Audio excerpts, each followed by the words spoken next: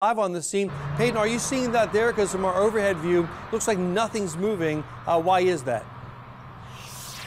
I know it does appear that nothing is moving. In fact, if I take a look all the way down, but again, there's that camera glare, so I'm just going to tell you guys, it almost looks like it is at a standstill because it is moving so incredibly slow. But you can actually see right behind me, there is some movement. Again, it's just very slow moving. But, you know, I'm going to take a step out so you guys can actually see the tow trucks here. You can see right there, that's the semi that was involved. You know, OSP told us that there was the semi, which you can see right there, that it was involved in a crash with an SUV. That was around 1:40 this morning. That was near the Western Row exit. Now, you guys can see that the 71 North, those lanes are open, and only one lane here on the 71 South is open. But what I can confirm to you about this crash is that the Warren County coroner confirmed that it is a fatal crash. One person is dead.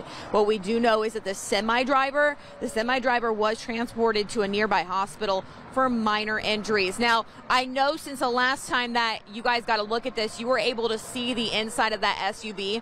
It's still here on the 71 southbound lane. It is just behind this truck. In fact, right now, these tow trucks, they appear to be moving, which that might be helping out with traffic here soon. But what I can tell you is that when it came to this crash, it was fiery. If you were able to see with me earlier, in fact, that truck's moving out of the way, so you might be able to get a look at this SUV. But inside the SUV, you can see that it is burned and melted interior, as is the front of the car. The rear of the car seems to be the only part that wasn't impacted.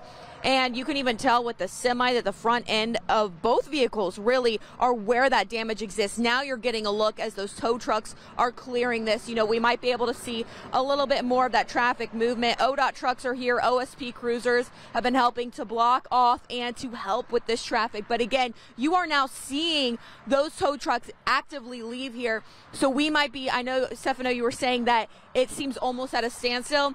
In the next couple of minutes, you might be able to see a little bit more movement when it comes to this traffic. But something else I want people to be mindful of is just off the exits and off the back roads. That's what we were driving coming in here, right? And it was also bumper to bumper, very slow moving traffic. So just something to keep in mind for the drivers this morning. For now, though, I'm going to send it back to you in studio.